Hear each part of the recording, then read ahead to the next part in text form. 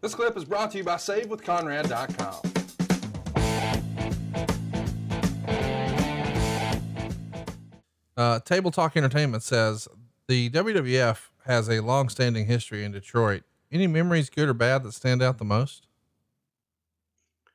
In Detroit? In Detroit. It's a Detroit question. Oh, shit. As I've said before, Detroit was always one of those places where you had guys like George Thorogood that would show up, Thomas Hitman Hearns that would show up, the Red Wings would always show up. And it was funny, the artists that lived in the Detroit area, you know, Kid Rock lives right outside of Detroit. And Detroit was one of those markets that always did well.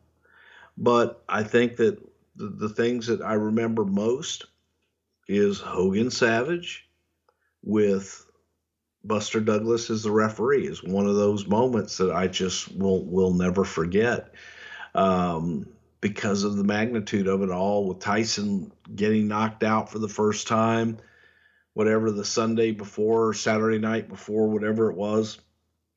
And Detroit was just one of those towns that was always a great town. Detroit and Chicago, you know, in the Midwest were insane. Here's one from Matt. Has Bruce ever seen Matt Riddle's knockout on The Ultimate Fighter? If not, Conrad, would you please show him, because it's legit one of the most devastating knockouts in MMA history. Did you see any of Matt Riddle's fights back in the day? I saw some of Matt Riddle's fights back in the day. Yeah. I don't know which specific one you're talking about. I'll send you a link, but he was a highlight reel over there. And, well, there's probably an MLW story to tell one day. Let's switch gears here. This is a throwback question. MRBZ says, Bruce once said in passing, Ole Anderson killed the cage match. What happened to make him think that? Ole Anderson was, to my knowledge, one of the first guys that ever just had the cage raise and allow heels to get into the cage. It was just weird. And up until that point, the cage had always been used. Nobody in, nobody out.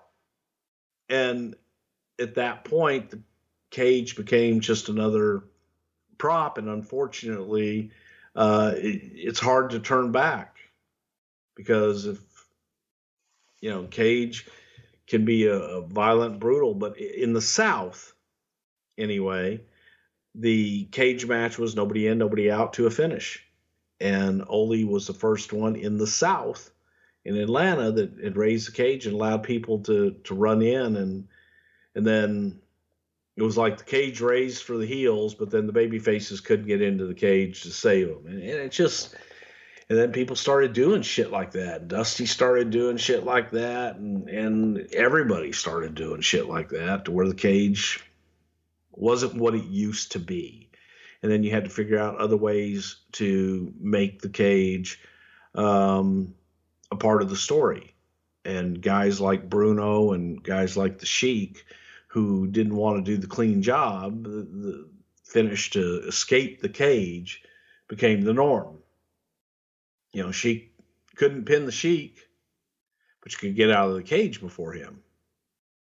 So that was the rationale there. And you know, people do things, you know why they do them, and then it evolves from there.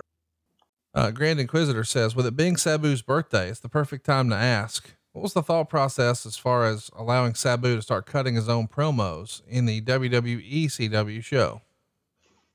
You know, I think that any performer, you go back and you look at Kane, and people thought that we were crazy when we let Kane start talking. At some point, to communicate with your audience, they want to hear from you, and they want to be able to connect with you in some way. And that was a big part of, you know, trying to get Sabu to talk and to do his own promos. And I think that Sabu kind of was comfortable where he was, and it's just trying to grow, man. And you have to grow, and you have to continue to evolve.